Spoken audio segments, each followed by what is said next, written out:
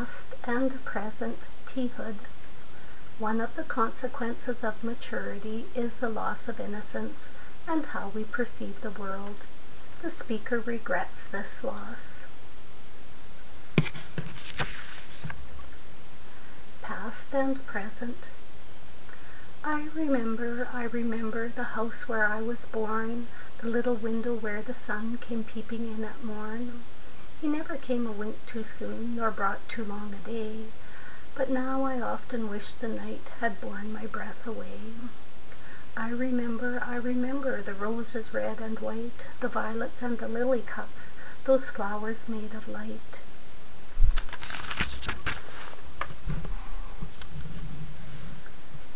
The lilacs where the robin built and where my brother sat, the laburnum on his birthday, the tree is living yet.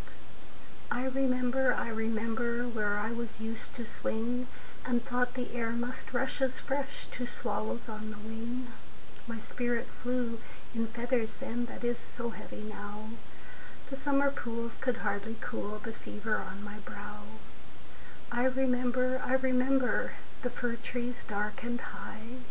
I used to think their slender tops were close against the sky. It was a childish ignorance, but now 'tis little joy to know I'm farther off from heaven than when I was a boy.